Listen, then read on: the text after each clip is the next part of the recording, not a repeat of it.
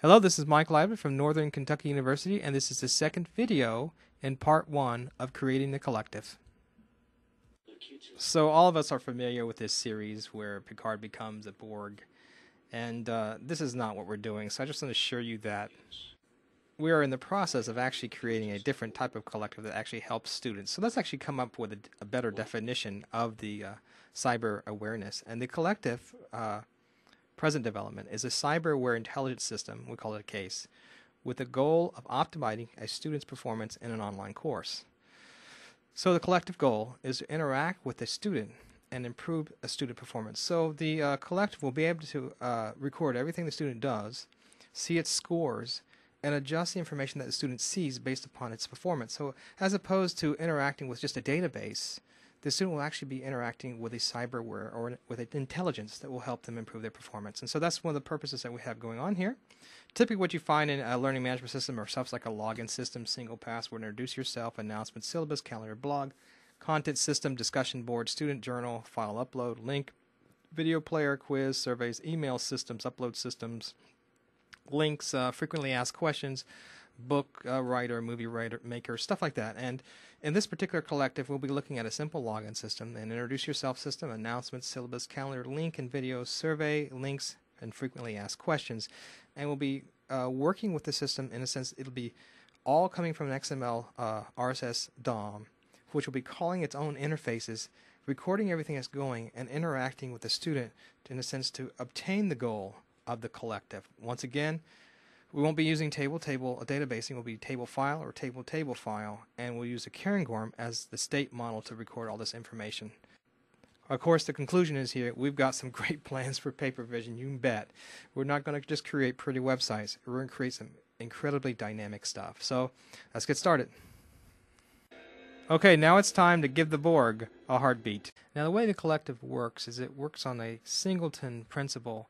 All data is transferred to the singleton. Upon each heartbeat, that data is transferred around the system. Let me show you how that works. We're going to look at the code first. Here it is. And you can type password. That's the password. And all this is on Google Code, as I showed you earlier in the first video.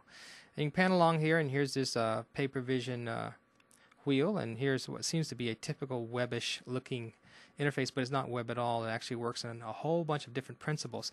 Let's take a look at the flex code right here. Here, the collective, and we come into the library, and in the library you can see there's that Cairngorm SWIC file that I produced from the Cairngorm site. You can actually go look that up. And it's that site which possesses the singleton model that allows the data to be transferred around. Let's take a look at the singleton real quick. If you go to net, David Tucker, it's his model, and go down to Contact Manager, and there's a Models and Views. Let's go to Model, and there's my singleton. When I open that up, you can see here's my mighty singleton, and down here at the bottom are my model locators.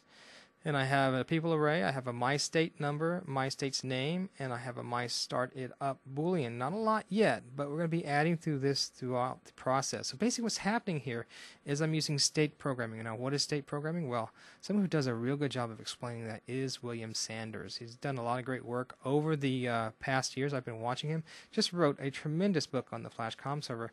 And what William talks about basically is how state machines work. He's got some state diagrams here. Let's go take a look at one real quick. So we're looking at Bill Sanders' state chart for a simple machine. This would be like a video player where you stop and play. And there's an initial state, there's a stop state, and there's a play state. So what is a state pattern or a state machine?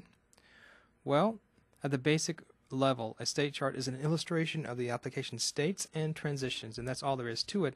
But in the singleton model, we keep track of that, and we transfer that to the rest of the application upon each heartbeat. Now let's go ahead and continue with our explanation of our program. Of course, you can get all this code on my Google Code. I've already said that earlier. And if you want to learn more about the Cairngorm and MVC architecture, just go to my YouTube right here, named MVC and installing Cairngorm and Flex 3. That's on YouTube, www.youtube.com/watch this number that I don't want to repeat. And the point is that the data goes to the singleton and on every heartbeat is transferred, but the program actually keeps track if there's been a change or not, so it won't transfer data unless it's been changed. State is very powerful and it saves tons of space.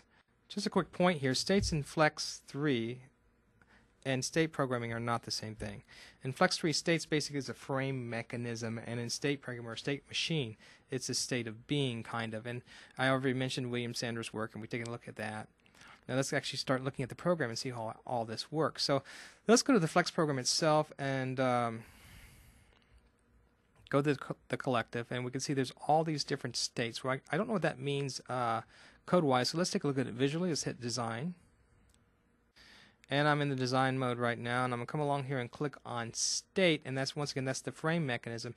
And I've created all these different states: announce, calendar, frequently asked questions, intro U, link videos, links, singleton, or simple login, excuse me, splash screen, survey, and syllabus. And these, all the states are transferred around based upon what comes from the singleton or the heartbeat. Now let's go ahead and follow the program through and show you how the start heartbeat is created. The program is initialized, and here's the initialization statement on application complete. So in the initialization function, we have the heartbeat and we have the mylect.data.send. That's actually the images for the circular pano that you saw earlier in the splash screen. So heartbeat's what we're interested in right now. So if you click on heartbeat, it takes you to this function down here, and it creates a timer.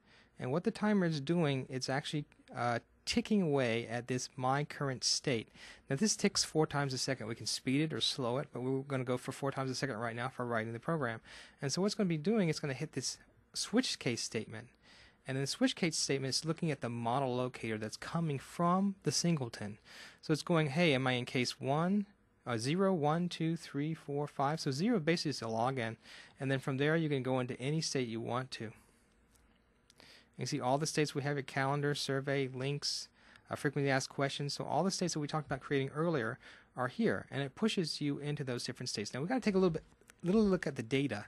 That's pretty much the program. That's all there is to it. Below that, that's the paper vision piece that allows that circular panel to occur. Let's take a look at the data and see what we can understand from that. So I'm come along here, and initially I have my topics data, or topicsdata.xml. When I look at that, here's the power of the collective. Right here are the names of the program that it calls, so its data can live in. See?